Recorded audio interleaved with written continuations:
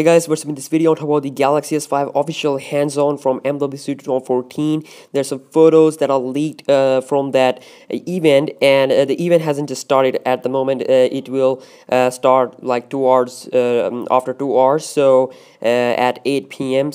But there's a guy who has leaked the Galaxy S5 official hands-on, and also he is giving us some of the features, pre-leaks about the features.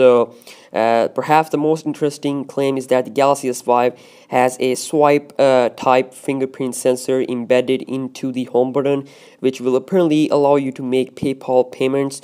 And also the Galaxy S5 is IP67 certified, meaning it's water and dust proof, just like the Sony Xperia Z2. The camera is said to be 16 megapixel one on the back, and it's also interesting to note that the phone has gone through some rather minor but visible design changes. For starters, the back has a rather aggressive dotted pattern, so no fox leather this time around. Moreover, a snap that puts the Galaxy S5 next to the Galaxy S20 Note 3 indicates that the phone has grown perceptibly.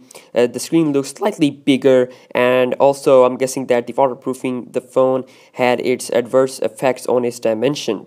And also there are visible changes in the software department too. TouchWiz for one appears to have gone through some flattening, and folders are definitely different than what we used to see. The camera UI and along with the S Health app has also been tweaked design wise. And also there's a new feature called as download booster that will come preloaded on the Galaxy S5. This feature will apparently allow you to download the files over 30 MB faster by using both LTE and Wi-Fi network.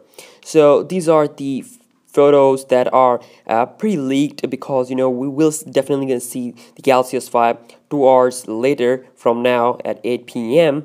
But this is interesting to see that it is pre-leaked, even though today is the event, but it is leaked. So these are the official photos from the MWC 2014. I repeat, these are the official photos from the MWC 2014. This is the Galaxy S5, which is for real.